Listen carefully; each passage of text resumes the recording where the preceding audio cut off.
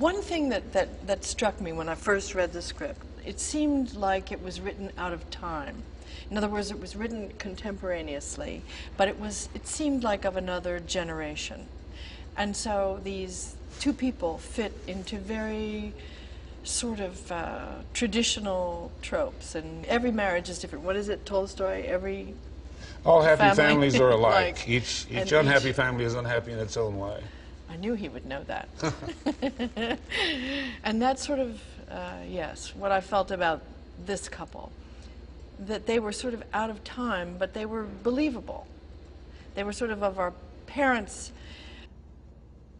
Yeah. try not to use the big word, predilection, right? But Yeah. but I felt like You they can were use all big words. Go ahead. It's also, you know, they're from Omaha, and that's interesting to me. Yeah, yeah.